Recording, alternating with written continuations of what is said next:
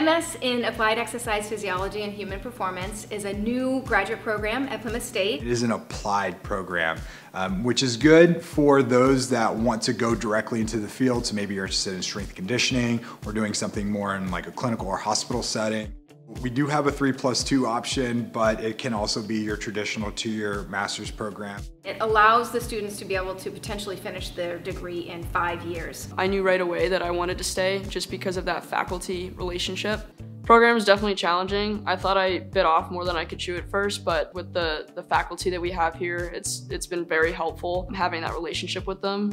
Having a great relationship with professors during my undergraduate time at Plymouth State brought me back to continue my education. Professors here definitely care about you and they'll help you develop in whichever way that you want to. They really get a chance to make the program their own. So if they come in with an interest in strength and conditioning, they can have practical experiences within that area. Even though I'm in my first year of the program, I've had a ton of opportunity to work with a lot of student athletes from a wide variety of sports. Having that experience is crucial in my development, and I'm already getting it. We have a brand new space in our Human Performance Center that is dedicated to student research and student laboratories.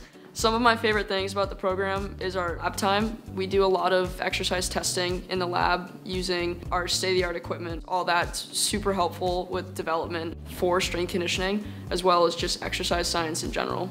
The coursework is also designed to prepare students to challenge various certification exams that they will need to be successful in their professional careers. It's going to open the door for you for a lot of different career opportunities. We see a lot of individuals who finish with a master's degree really get higher level strength conditioning positions. Really need to have those credentials in order to do that. My goal is to become a Division I or Division III strength and conditioning coach full time. I believe that this program has set us up to do that. They ultimately want you to succeed and become a professional and successful professional. And I'm just really excited to be part of the first group of kids to come through here.